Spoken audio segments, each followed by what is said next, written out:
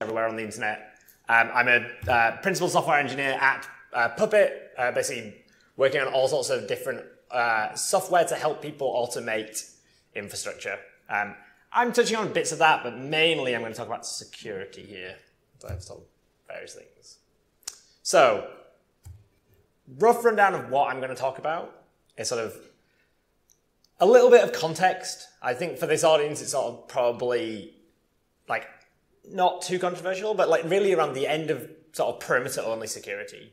I want to talk about the movement of a whole range of different, I guess, features and functionality from what would have traditionally been infrastructure or middleware or someone else's problem to being fundamentally part of the application, being a first-class citizen within like the domain of the application.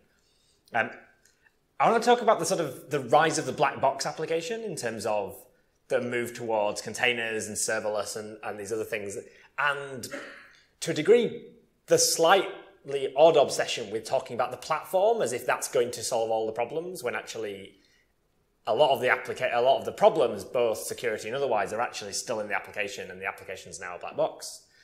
And I'm going to talk through some examples of actually what we can do about that sort of those problems, pushing security concerns down to the application and away from sort of that idea of adding something on top. So hopefully that's interesting, and no one's leaving, so that's fine. So, kicking off, and again, really just sort of setting the scene for why some of these things I think are going to be increasingly important. So, nice quote from one of my friends, from James Wickett from Signal Sciences. For much of network security, firewalls were the answer.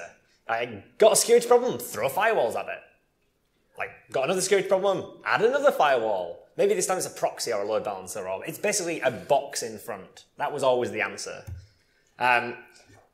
Like buying that appliance. Like, it's really just an example of that sort of like that common sort of truism in software development of like any problem can be solved with another layer of abstraction. And over time, you end up with that network diagram that's like, it's like the thing that's actually important, the application, the thing that's making you money, is sort of like going through this large chain of somewhat crazy sort of middleware. But it makes sense in context. It makes sense in like why and when it was done. Because actually, adding something new on top was often much quicker than fixing and releasing the software. And going back further enough that like you could probably add something in front reasonably quickly, and even down to sort of provisioning hardware, when actually releasing the software might be, oh, that's risky. That's going to take a long time. We only do that once every 6 months, and we have to switch everything off at the same time to do it. Oof, you don't want to do that at the moment. And like the list of things we need to work on is long, and like, well, do we add that? Like in that setting, in that context, just adding something on top makes perfect sense. But things are changing or have changed. And with modern software approaches, we can actually totally change that software quickly. And going back sort of like to sort of the sort of seminal presentation by John and Paul at Velocity, 10 deploys per day. Like at the time, everyone was like, whoa, no way. And now that's actually, it's like, well, yeah, lots of people do this. It's like we have patterns and practices and tools that help us sort of do that. The interesting things there are sort of really, to me now, are 10, sort of only 10, and also 2009. This is not necessarily that new anymore. These things are possible and well documented and done at scale. The sort of the arguments for not starting to do these things, at least heading towards being able to do those things, are increasingly slim, I think. And you sort of go the sort of full gamut. And even this is 2011, when Amazon were like, oh yeah, we sort of do that as well, where they're like, we deploy every about 11 seconds. And you're thinking like, that's unreasonable. What's really unreasonable is like, what do you think that number is now, sort of 6 years later? And it's like sort of frightening. for those that are not sort of familiar with the sort of that practice, all those patterns, like how to do this well, and the banner of sort of knowledge that sort of like encompasses it really, like continuous delivery tends to be the words people have used to describe it. And this is the sort of classic book from Jez, who got name dropped in the previous talk as well. Like, well worth reading. Like, we know how to do this. We have words, we have things. Like, we can release software quickly. The interesting part there, coming back to, well, adding those bits in front, is maybe we don't need to keep adding things in front now. We can actually fix or push some of that functionality into the applications. It's interesting to note, sort of, this is a quote from the Google Infrastructure Security Design overview, like them describing how they do this. We do not rely on internal network segmentation or firewalling as our primary security mechanism. Note that it's not saying like, we don't do any of that. It's just that that's not the primary, that's not the be-all and end-all. If it is, you're probably doing it wrong. Some of that is around attacks that are increasingly targeting application and business logic. It's not just the network that's going to protect you. You need to be smarter. You need to be nearer the application. So with that context, well, where does security go? Stepping slightly away from security, I think there are other things we can look at for sort of to tell us what might happen and what we'll probably need to do. So there's all sorts of other things that I think are going through this same sort of like being affected by these same forces. The ability to change software quickly has seen all sorts of things move from being middleware and infrastructure and someone else's problem and a different department and a different team towards being fundamentally part of that application, like being a first-class citizen. I think health checks are a really good example of this.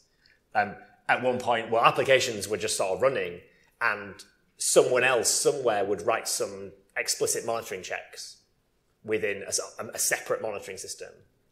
And all of the sort of the knowledge of like, what does healthy mean was separate from the application. It was someone else's to discern, probably after it had shipped, and possibly even after the development team had gone away on holiday or whatever. Like, what did health mean? And increasingly you see the way that embedded in development frameworks and individual applications, these sorts of, like, whether it's an HTTP health check, whether it's some other type of application, a way of saying, just a standard way of saying, tell me if you're healthy, and tell me details about your health. You see the same sorts of things for metrics. And again, this is one of those things that was often second class, done later, someone else's job, trying to discern like tea leaves. Instead, we're increasingly embedding like the metrics into the application. Well, what should be instrumented? What should be exposed? So the work of collecting those, you still probably have a monitoring system or some sort of metric system collecting the information. But now all of the knowledge about, well, what to collect and where to collect it from, the business logic is in the application. Logging, I think, is important for a whole bunch of use cases. And the sort of the growth of structured logging, and logging as a first-class citizen. No longer is it really good enough, I think, to just simply, we output a load of arbitrary strings, and syslog will deal with it all. Like, discerning what these things mean is sort of not often clear. Towards something that actually you're thinking explicitly about. You're using some sort of known good structure, some semantics for your logs, and doing that in a standard way. We're seeing all these things, again, like move to the application. It's not just, it's a log file that comes off the web server that the application was running in, like massively at a distance. It's no, the application is emitting structured logs. There's all sorts of other examples as well. From sort of manual black box testing done by someone else somewhere else to, like unit tests, acceptance tests, like code in the repository with the application code, testing that code. We're moving those things towards the application. From configuration files to sort of injecting things via environment variables or using a configuration store of some type. From static configuration to sort of service discovery. A lot of this is sort of encapsulated for those that haven't seen it in the 12-factor app. And as a list of these 12 factors that are sort of like building your applications like this leads to certain portability sort of like goals. It's definitely, if you're not aware of it, well worth reading. But from the sort of this narrative from the history, it's sort of like, a lot of these are about things like making that interface clear, moving some things that were maybe, again, someone else's problem towards being part of the application. Now we can move the application quickly. So, that's what I think is happening. That's where I think security will ultimately go. But it leaves us, in some cases, in a sort of a middle ground at the moment. We're not there yet. Not everyone is doing all of these things yet, either for operational concerns and certainly not for security concerns. But we are driving towards, I guess, platforms. I would be surprised if sort of people working in many organizations, there's not someone or some team or something driving. We have all these applications. We want to run them all in a standard way. We have to have some sort of platform. Everyone wants a platform, whether they know what they want it to do or not. Everyone has sort of a platform strategy, and that platform might be, and it might be looking at things like containers and Docker and Kubernetes. It might be looking at things like serverless and Lambda, Azure functions. People might have been using Heroku or Cloud Foundry, or even just building a top sort of like public cloud-based virtual infrastructure, or even within your data center having a standard way of doing things on top of VMware or whatever it might be. But it's all about that standard, that way of oh no, everything runs on the platform. From a security perspective, I think this is really good. No more just completely different ad hoc ways of doing things that all require individual effort. We can get security features into those platforms. Especially with a number of them being open source, a lot of the conversations are very public. It's easy to engage from a certain point of view. There are special interest groups around security for most of the sort of core open source platforms. And the conversations have been going on for a long time. We're adding really good security features into those platforms that everyone who uses them gets for free.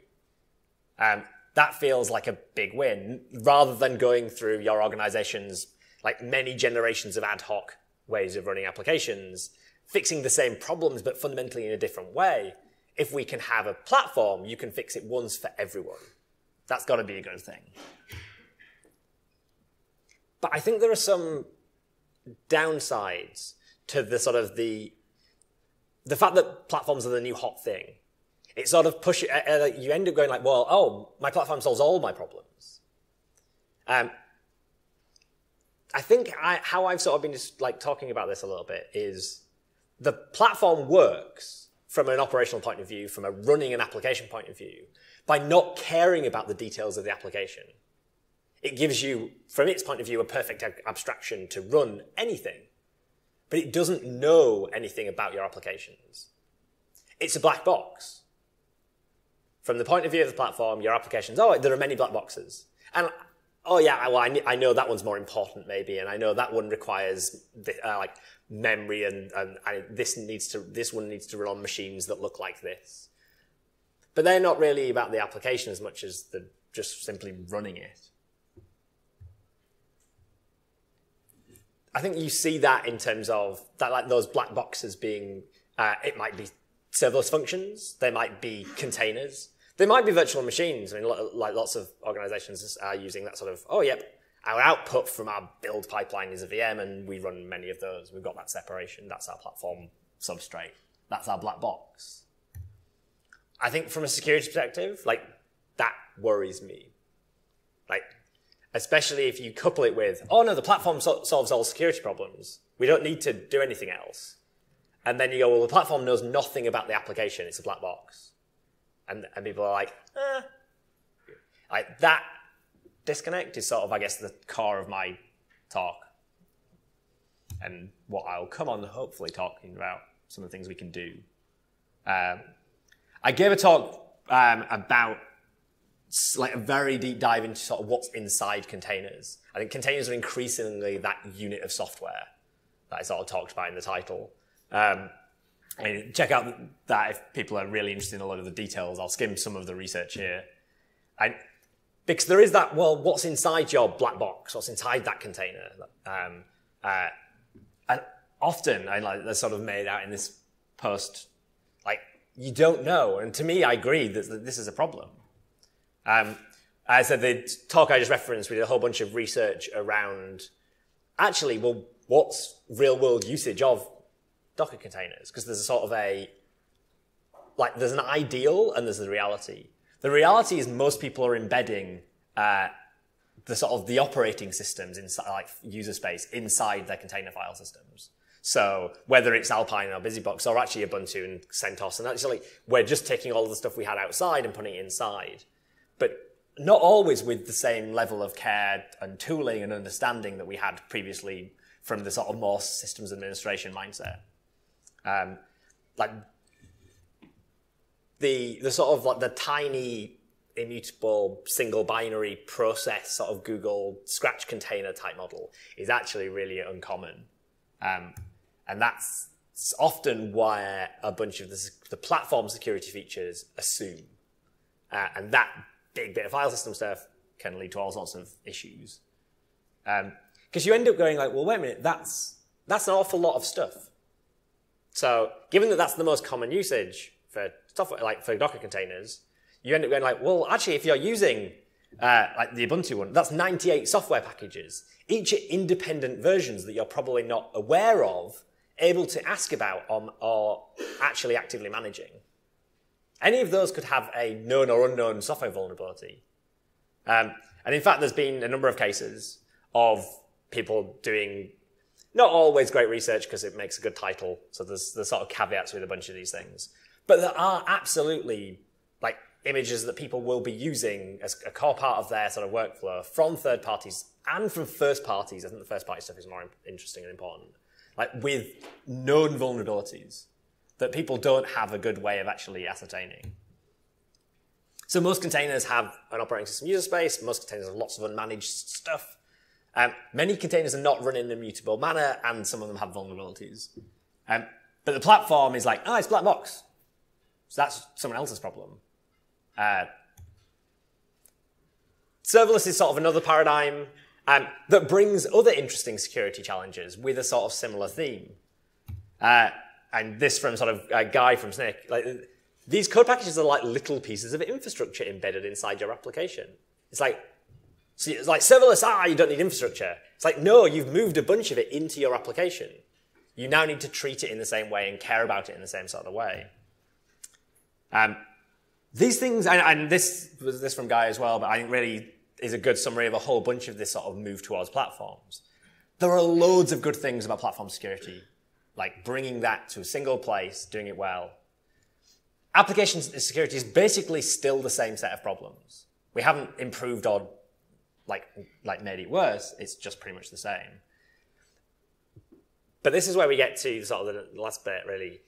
Existing approaches to how we've done security don't always work. We're in a world where the platforms and the software development has moved faster than the security tooling around it. So what can we do? And ultimately, we need to push security concerns to the application. In this new world, we need to push everything that we've sort of encapsulated in separate tools for security people into middleware. We need to push it into the software application developers' hands. And one sort of pattern is pushing security testing into build time. And we had some mention of this in the keynote. And there's a load of tools that actually facilitate this. OWASP app, I think lots of people here are probably familiar with. There's probably some people who are working on this. And this is a great tool to do this sort of thing. BDD security is another really interesting tool. I'll fly through some of these, but the slides will be available later. Linus as well is sort of one I've been using recently to do security testing during the build of virtual machines, and works really well.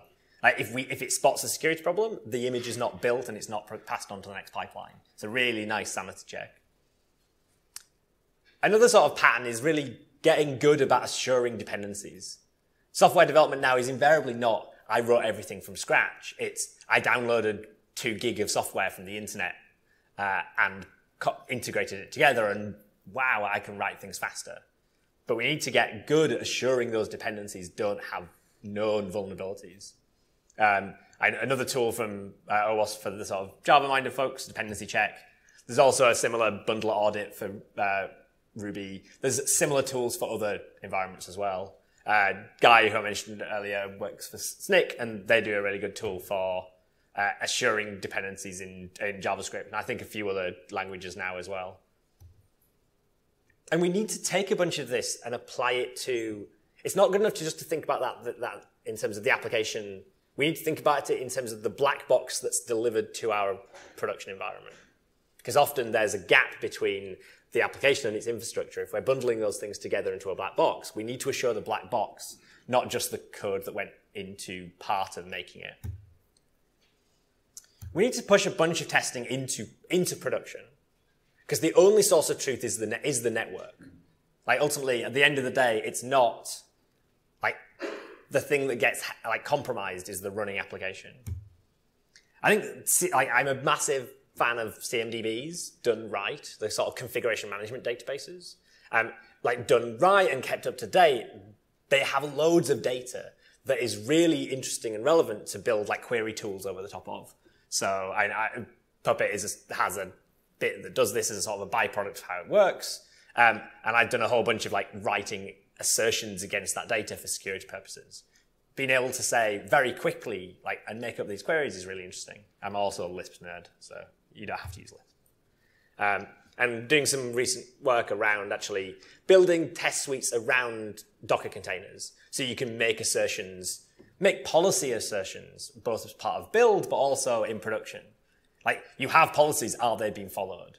Are people actually doing these things? Let's write software tests to make sure they are, because like the feedback cycles can be faster, and also people are sometimes resistant to being told things by people, but actually when you can blame the computer, it sort of gives you an avenue in, because you can go in to help them fix the problem, not be just the person carrying the bad news.